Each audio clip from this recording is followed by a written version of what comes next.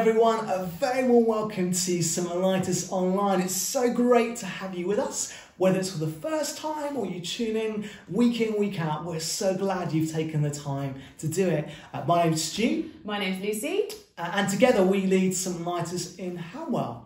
Well, it's been a few weeks since we've been with you, so I wonder what you've been up to. Lucy, what we've been doing? We had a little staycation this week, didn't we? We couldn't go to France like we planned, but we've had lots of fun with friends, and we are Chessington in the week. That was a lot of fun. You got very wet and splashed a lot on the log through line. I did? Yeah, it was good fun. And not just us been up to a lot, church family, lots of you have had loads going on. So Luke, Holly and Ophelia, you've got a new member in your house, baby Wilder. Welcome. We can't wait to meet you. I hope you're settling in as a family of four. Hazel had her 80th birthday a few weeks ago. And Jane and Roy celebrated their golden wedding anniversary as well. Lots of big things, but whether it's a big thing or a small thing, maybe just the chocolate bar that you loved tasted delicious yesterday, put it on the chat. We want to interact. We don't want you to just watch us. We've been doing this a long time now, haven't we, guys? Don't switch off. Join in. We love to hear from you and everyone else in the church family. Put on what you've been up to. Let's see it now on the chat, what you guys have been doing, and share together. So later on in our service, we're going to be looking, continuing our series, looking at Paul's letter to the Philippians. So stay tuned for that, because I have a question for you that I believe has the power to change the whole world. So that's a big promise. See if I can deliver a little bit later on. Yeah, we need to tune in for that. I'm going to just read a little bit from Psalm 95 now as we prepare to worship and turn our attention to our Heavenly Father. Let me read this. Come, let us sing for joy to the Lord. Let us shout aloud to the rock of our salvation.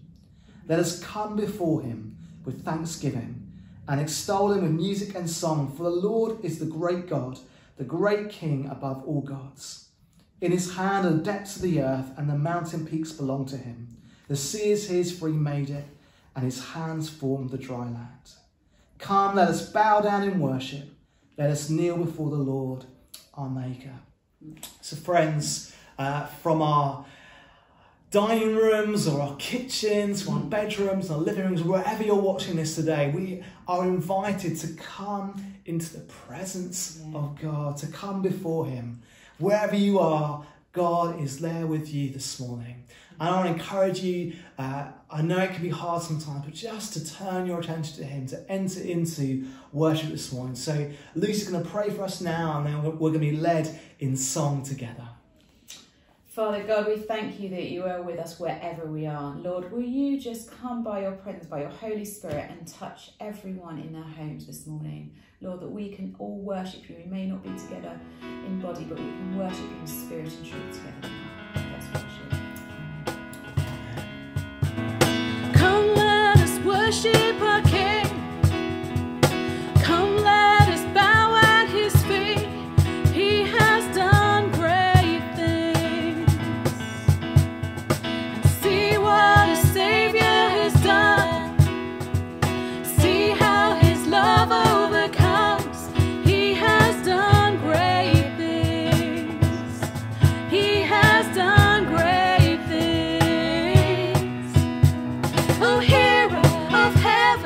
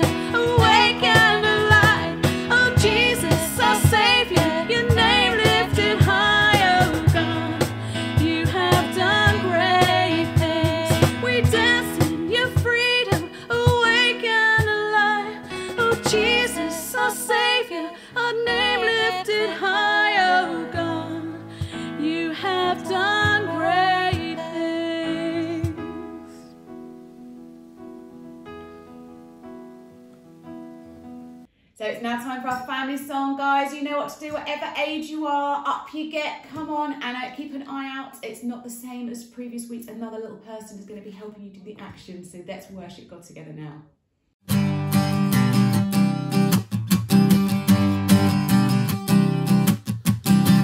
Our God is a great big God. Our God is a great big God. Our God is a great big God, and He holds us in His hands. Our God is a great big God. Our God is a great big God. Our God is a great big God, and He holds us in His hands. He's higher than a skyscraper, and He's deeper than a submarine. He's wider than the universe and beyond my wildest dreams. And He's known me and He's loved me since before the world began. How wonderful to be a part of God's amazing plan. Our God is a great big God. Our God is a great big God. Our God is a great big God, and He holds us in His hands. And He holds us in His hands. And He holds us in His hands. And He holds us in His hands. We're now going to move into that part of our service where we're going to share bread and wine. In a moment we'll say together the communion prayer. But before we do that, you need to make sure that you've got some bread and fruit juice or whatever available. And I'm going to suggest that we're just quiet for a moment before we move on to that communion prayer. So let's just be quiet for a moment.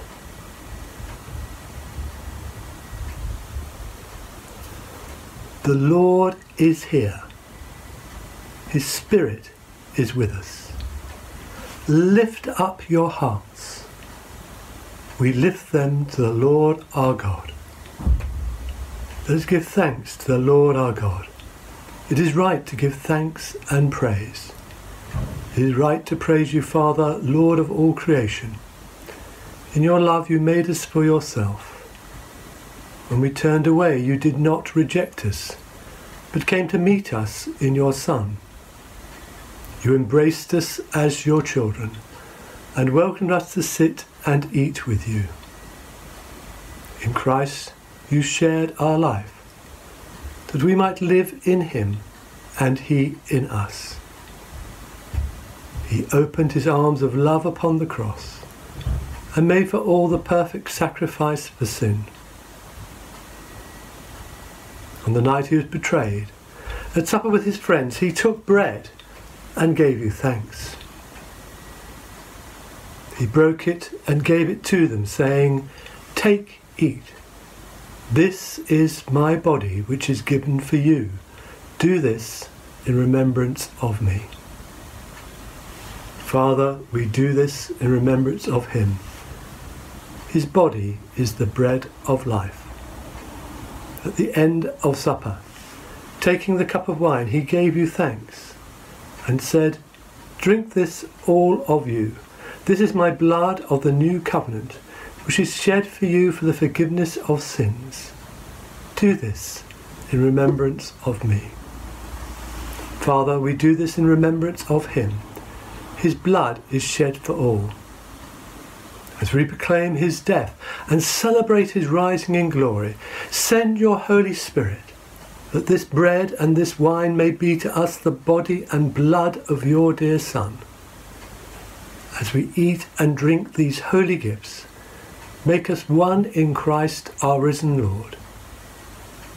With your whole church throughout the world, we offer you this sacrifice of praise and lift our voice to join the eternal song of heaven, saying, "Holy, holy, holy Lord, God of power and might, heaven and earth are full of your glory. Hosanna in the highest. Blessed is he who comes in the name of the Lord. Hosanna in the highest." And now, as our Saviour has taught us, so we pray. Our Father in heaven, hallowed be your name. Your kingdom come. Your will be done, on earth as in heaven. Give us today our daily bread. Forgive us our sins as we forgive those who sin against us. Lead us not into temptation, but deliver us from evil. For the kingdom, the power, and the glory are yours, now and forever. Amen.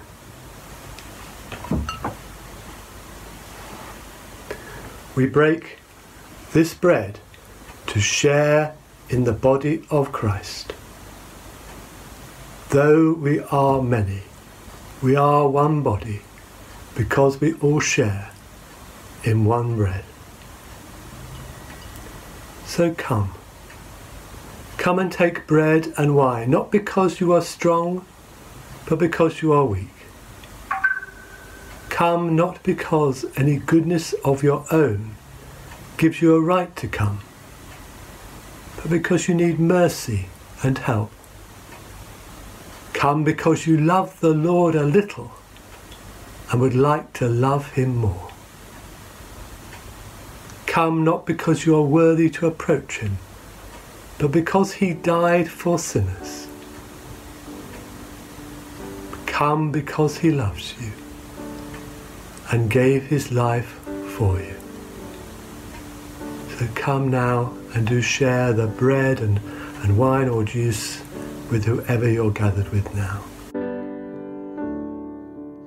Are your hearts singing broken within, overwhelmed by the weight of your sin? Jesus is calling. Have you come to the end of yourself? Do you thirst for a drink from the well? Jesus is calling.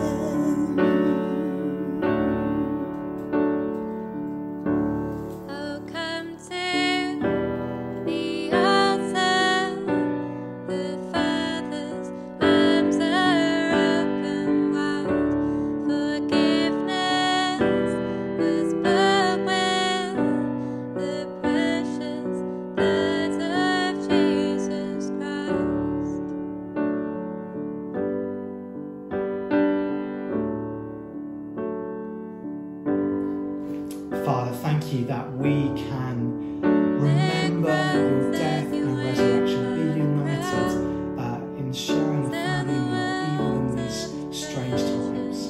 And we pray that the power of the cross would be at work in our lives, bringing hope, bringing fresh life. Thank you, Jesus, for the cross. Amen. Amen. So as you remember, last week we didn't have St Mellitus online because it was new wine, and we really hope those of you tuned in. We've had a great weekend. We had watched it with some friends and different people in our garden. It's been great meeting with God together, and the kids stuff was great. We had great fun being astronauts in our house. But what's great, if you're thinking, oh, I didn't watch it, do you know what? It's okay, because they're keeping it all online. There's some really great stuff. I really encourage you to just have a look. There's seminars. It's not just the main session. So for me, I haven't watched the seminars yet. There's some really good, if you're a parent, parenting for faith, I'm going to be watching some of those this week. Just check it out on the screen now. There's the website. Go to the New Wine website and you can watch stuff on there. Now, obviously the last few months have been incredibly challenging for us all. But we are relatively fortunate to live in a developed country with an organised health system. But you will be aware that around the world there are many places not like that. And the DEC, a collaboration of different UK aid charities, have put together an emergency appeal for particularly people who are displaced by conflict, by food poverty, and who are now living in refugee camps around the world, places like Syria and the Yemen. And we wanted to show you this short video which highlights this appeal this morning. Just a warning, some of the images may be a little bit difficult to watch, so if you find that difficult, maybe just listen but don't watch for the time being. But we really want to encourage you, if possible, to give to this appeal and support people who are so vulnerable at the moment. We all understand the devastating impact of COVID-19. Tens of thousands have died in the UK, and we have the benefit of a strong health service. But elsewhere, the virus is tightening its grip on the most vulnerable people, weakened by years of conflict in countries like Afghanistan, Syria, and Yemen.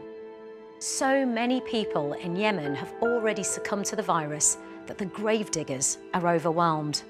We know that the virus spreads more easily in crowded places. In countries such as Somalia, South Sudan, and the Democratic Republic of Congo, where people have escaped from conflict, the refugee and displacement camps are some of the most densely populated places on Earth, and they have few hospital beds or medical supplies. In many camps, like those sheltering Rohingya refugees in Bangladesh, it's hard to wash your hands when there's little running water. The Disasters Emergency Committee, which represents 14 of the UK's leading aid charities, is asking for our donations to help people in places like these, where there's already widespread hunger, malnutrition, and hardship. And now there's the threat of COVID-19. With our help, they can rapidly scale up their operations in these most fragile of places, providing essential hand-washing facilities, medical supplies, and food parcels. £10 could provide 20 bars of soap. £25 could provide a hygiene kit to a family. £50 could provide basic PPE for one frontline health worker for 2 months. Unless we act now, the deadly new threat of coronavirus could bring more suffering for people who have already lost so much.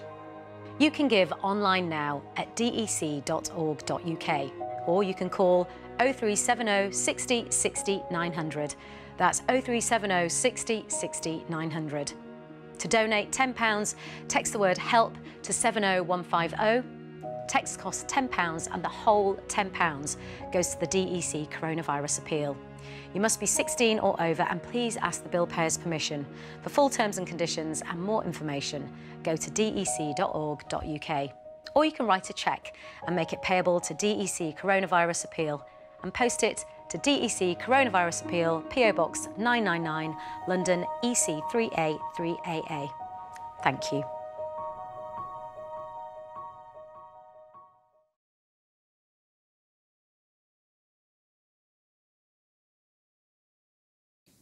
Good morning, everyone. Let's pray. Father, thank you that in all of the situations that we're in, Father, that you give us the opportunity to work with you, to be part of the answer to the prayers that we bring you. Lord, we bring you this morning the situation around the world with the coronavirus, Lord. And at a global level, Lord, we want to lift to you all of those countries that just haven't had the chance to prepare, that haven't, for one reason or another, whether it be economic or whether it be political, had the opportunity to put in place a solid defence against what's happening. Father, we lift to you the populations of those countries, the people that are suffering, sometimes needlessly, Lord, but sometimes just through sheer volume of folks or poverty or whatever it may be, Lord, that we place those countries in your hand, Lord, and ask that, Lord, that you would show us, the wealthier countries of the world, how we can help even while dealing with the thing ourselves. Father, we bring our own country to you, Lord, asking that you would be touching the hearts of those in power, Lord, that you would give them compassion as well as the necessary decision-making processes to sort things out. Lord, we pray that you would temper decisions that are being made with real understanding for how those decisions affect people. And Lord, we pray particularly again for the disadvantaged, for those who've been thrown out on the streets just because they've lost a job that they were dependent on. Lord, for all those people who have had to go to food banks because roles have just disappeared out from underneath them and they still need to feed their families, Lord. In so many ways, there are people all around us that have had their lives turned upside down. And Father, we pray that you would touch those in power and, Lord, that you would give them visibility of all that's going on, Lord, that you would give them compassion for what's happening. And Lord, that you would make this a nation that treats all people alike and understands the challenges faced by everybody. Father, we pray for ourselves in those situations as well, Lord, and we ask that you would make us the means to help out in situations around us. Father, I pray that now, just as we have a moment of silence, Lord, that you would touch our hearts and point us to people maybe that we haven't spoken to for a long time, or folks that we were meaning to call that we just haven't got around to yet, or whoever you want to lay on our hearts, Lord, that you would give us the opportunity and make us the way of delivering some comfort to folks that we come in contact with. So let's just spend a minute there thinking and letting the Lord place those people on our hearts.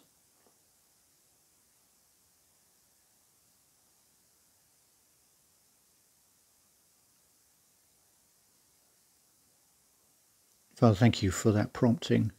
Thank you that you've brought to mind various people for us. And Lord, we pray that you would touch us and encourage us to get in touch with them. Lord, that you would make us part of how we help society around us too. Thank you for the privilege that you allow us into that plan that you have. And Father, we praise you that you give us the power to help out in so many ways. Lord, we lift all these situations to you, whether they be global or international, national, or our own situations, Lord. And we pray that you would, again, keep us strong so that we can help those around us. Amen. The reading today is taken from Philippians chapter 2, verses 1 to 11. Therefore, if any encouragement from being united with Christ, if any comfort from his love, if any common sharing in the Spirit, if any tenderness and compassion, then make my joy complete by being like-minded, having the same love, being one in spirit and of one mind. Do nothing out of selfish ambition or vain conceit. Rather, in humility value others above yourselves, not looking to your own interests, but each of you to the interests of others. In your relationships with one another, have the same mindset as Christ Jesus, who, being in very nature God, do not consider equality with God something to be used to his own advantage. Rather, he made himself nothing by taking the very nature of a servant, being made in human likeness, and being found in appearance as a man, he humbled himself by becoming obedient to death, even death on a cross. Therefore, God exalted him to the highest place, and gave him the name that is above every name, that at the name of Jesus every knee should bow, in heaven and on earth and under the earth, and every tongue acknowledge that Jesus Christ is Lord, to the glory of God the Father. Most of us would agree, wouldn't we, that we would love to see the world become a better place. Kinder, more considerate, more gracious, more compassionate, more just. And I wonder what you would say would be the one thing that could change everything. One thing that would help that to happen. Maybe it would be better technology, better education, better government even. What if I were to say to you that there is, I believe, a very simple question that each one of us could ask, no matter how old or young, no matter how rich or poor, whatever our status, whatever our role, or however we spend our lives, there's a simple question that we each could ask that has potential to change the world. You probably think I'm maybe overpromising somewhat, maybe gone a little bit crazy even. Well, I do want to suggest to you today that there is a very simple question that we each could ask that could do just that. But before we get there, let me ask you another question. What quality do you look for in people that you admire? Maybe it's intelligence, maybe it's kindness, maybe it's ability, maybe it's patience. What about humility? This week I came across a few quotes by people who, shall we say, struggle somewhat to nail humility. So listen to this from Kanye West. My greatest pain in life is that I will never be able to see myself perform. Brian Clough, a football manager. I wouldn't say I was the best manager in the business, but I was in the top one. Or this from Muhammad Ali. It's hard to be humble when you're as great as I am. C.S. Lewis, the author, said this: pride is the one vice from which no person in the world is free, and from which everyone in the world detests when they see it in someone else, which hardly anyone ever imagines that they themselves are guilty of. Isn't that the truth, right? You know, we'll admit, won't we, all kinds of things, that we are bad-tempered, that we're selfish, that we struggle not to judge others. But I don't think I've ever heard anyone admit that they struggle with pride. We admit all kinds of things, but I've never heard that. And it's just so hard to be humble, right, isn't it? You know, the moment we think that we've got it down, that we're humble, we've probably got it wrong. But our reading today is actually an appeal to humility, to be humble. Part of the reason Paul's writing this letter to the church in Philippi is to encourage them. He's in prison, he's in a difficult situation, but the church are also in a difficult situation. They're a persecuted minority, and we read about that in chapter 1. They're having a tough time. Rome is on top of them. They don't have it easy. And Paul says, you know what, the way to keep going through this tough time is to be united. Like any good team, you need to stand together. And he goes on to say in our reading today that the only way that you can be united is to be humble. He says this in verse 3 and 4. Do nothing out of selfish ambition or vain conceit, but in humility consider others better than yourselves. Each of you should look not only to your own interests, but also to the interests of others. And we read that, if you're anything like me, and we go, well, Paul, that sounds great. I mean, I'd love to live in a world like that, but that is really hard. I mean, even if I wanted to live that way, how would I go about it? And I think that Paul knows that. So he gives the Philippians and us something to hold on to, something to imitate, an example, a role model to inspire us. He points us to Jesus. He says this: in your relationships with one another, have the same mindset as Christ Jesus. What's that mindset? He carries on. Jesus, who being in very nature God, did not consider equality with God something to be used to his own advantage.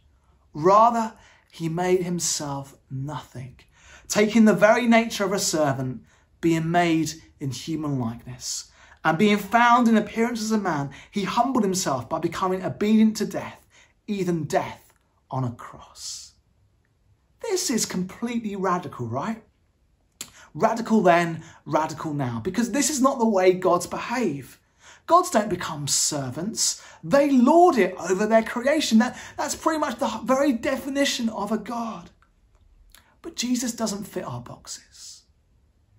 He comes humbly as a tiny baby born into poverty. Throughout his life, it seems that he doesn't want attention. He tries to get away from crowds. And he takes the lowly position of a servant, we read, and washes the feet of his disciples. Surely if he was a God, it would be the other way round.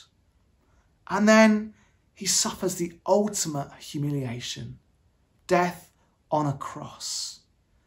The Creator killed by his creation. The most painful death imaginable, all for love. Love for you and for me. Jesus doesn't cling to his status, doesn't cling to his rights. He doesn't assert his authority. This is our God, the humble King. But Paul goes on, because this humility is powerful. This humility actually changes everything. Because he humbles himself, Paul tells us, God raises him up. His resurrection gives life and a fresh start to all. Paul says, therefore God exalted him to the highest place and gave him the name that's above every name. And now Jesus is exalted. At the name of Jesus, every knee should bow in heaven and on earth and under the earth, and every tongue acknowledge that Jesus Christ is Lord, to the glory of God the Father. And you know, it's easy for us today to miss how extraordinary this claim that Jesus is Lord really was and is even today. Paul is writing at a time when the Roman Empire is at its height. Rome, it seems, had brought peace to the whole world. This is their great claim, that they've given salvation to all. Where there was chaos, they've brought order. They brought unity to the world. Rome has done it. The emperors have done it. This is the sort of thing they claim that only gods can do. And the emperors begin to be worshipped, to be elevated to gods, the lords of the world. There was a familiar cry at the time that Caesar is Lord. And it was announced as a gospel, as good news. Caesar is Lord, Caesar is Saviour. But Paul is saying here in our letter to the Philippians, no, that's not really good news, because this has come at a price. There's been immense suffering, and there's still injustice. There's still not peace.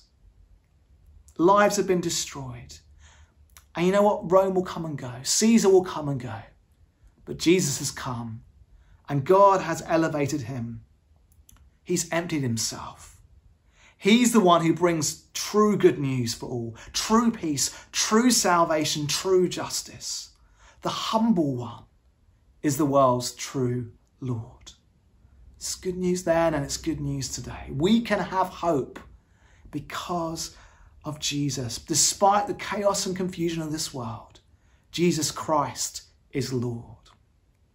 You know, a story is told of a famous art critic who was studying a painting by the Italian Renaissance master Filippino Lippi.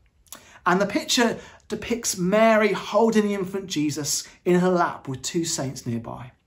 And this art critic was struck by the amazing use of colour, the skill that had gone into this painting. Yet something about the composition always seemed wrong to him. The proportions of the picture weren't quite right. The hills in the background seemed exaggerated, and as if they might fall out the frame at any moment. And the two kneeling saints at the feet of Jesus just looked uncomfortable, awkward even. But one day he had a revelation that the problem might be with him, not the painting. He dropped down to bended knee, and suddenly everything made sense. From this position of humility on the floor, The picture looked perfect. The proportions looked all right. Because this painting was actually an altar painting, which was designed to be knelt before in prayer. Only on bended knee was he able to appreciate the true beauty of the painting. And I think that's a pretty good picture, as it were, of how we're called to live. Humbly on bended knee before our Lord as Saviour. Because when we do, we get a new perspective on life. If Jesus is Lord, then we can trust him. We can trust him with our lives. Humility begins with realising that we don't have to save ourselves. We have an awesome Lord and Saviour who loves us and cares for us. And that inspires us. It frees us to live humbly for others. True humility, someone once said, is not thinking less of yourself, but thinking of yourself less. So let me get to that question I promised right at the beginning, that I believe has the power to change the world. Anyone can ask it. A simple question we can ask at home, with our spouses, we can ask at work, we can ask our friends, we can ask at church. The question is this: what can I do for you today? What can I do for you? How can I help you? What do you need? What can I do for you today? You see, I believe this tiny question opens us up to a way of genuinely serving one another. Might be a small thing. We might say, yeah, what can I do for you? And the answer might be, well, you can put the rubbish out. But if every day, each of us, wherever we find ourselves, with our families, with our neighbours, with our relationships, in our workplace, if we ask this question, it would be transformative. And in time, our communities, our cities and our nations will be changed, I believe. Because if we don't look for the interests, our own interests, but look to the interests of others, everything changes. And if we do this actually, instead of just one person looking out for you, you having to look out for yourself, everyone else starts to look out for you. Isn't that a better situation? What can I do for you today? I believe if we'd ask that question, we'd begin to live in a very different world, a kinder, more compassionate, more just, more generous world. So I want to encourage you this week, imitate the example of the humble King, the one who came to serve, not be served, the one who in emptying himself opens the way for us all to know life and opens the way for us all to live without fear and to serve others, the one who calls us to walk in his footsteps. As we do that, as we humbly love and serve the people around us, little by little, I believe, we'll see the world changed. Shall we pray together, friends? Lord Jesus, the world's true Lord, we want to bow the knee before you today and confess you as our Lord and Saviour. Lord, we thank you that you didn't cling to your rights, but you humbled yourself. And you show us in doing so how to live. So we pray even now that you'd send your Spirit upon each one of us, in our living rooms, in our kitchens, in our bedrooms, wherever we find ourselves. Would you send your Spirit afresh? Help us to walk in your way, to walk in your footsteps, to serve those around us. Lord, may this question be a spur for each one of us. What can I do for you today? Amen.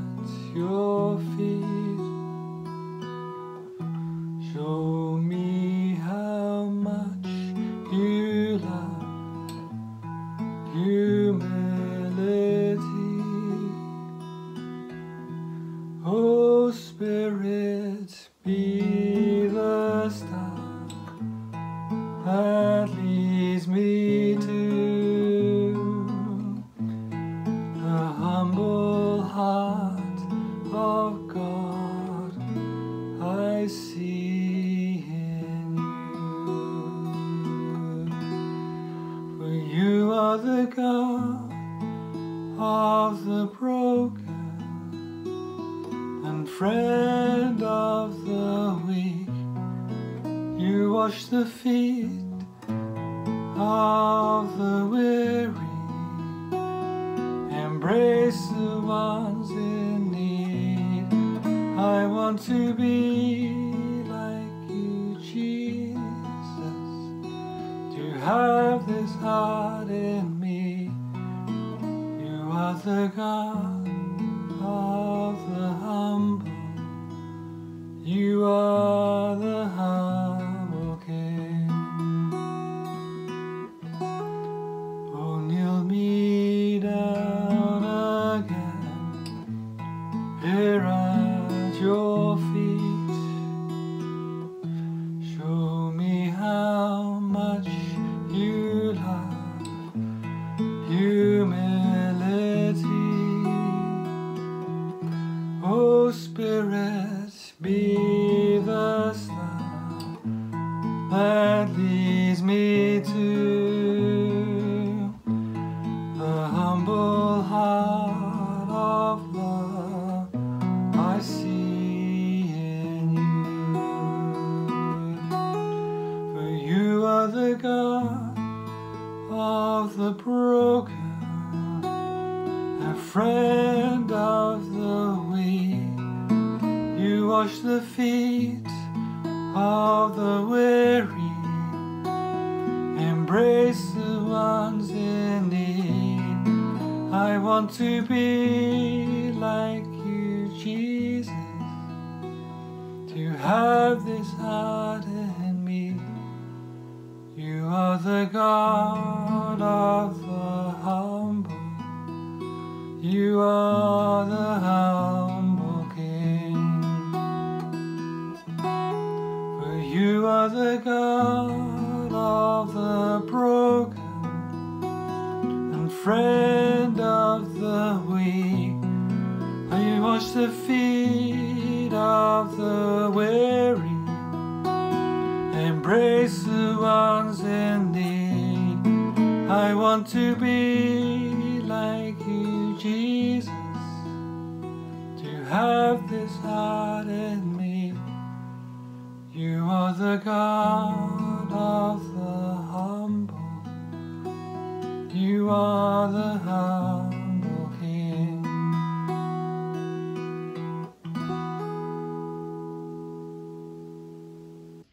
So we're drawing to the end of our online time together. We hope you have a great week this week. Don't forget that at 11 o'clock today you can join us for a Zoom coffee. So put the kettle on, and details are on the screen now, or you can check them out on the newsletter that Stu has emailed to church family. Be great to see you there. Yeah, so let me pray a final prayer, a blessing as we finish our time together this morning. So may the Lord bless you and keep you. The Lord make his face shine upon you and give you his peace. And so may the blessing of God Almighty, Father, Son and Holy Spirit be with you, with all who you love and care for and pray for this day and evermore. Amen. Great to be with you this morning, guys. Do take care. Bye.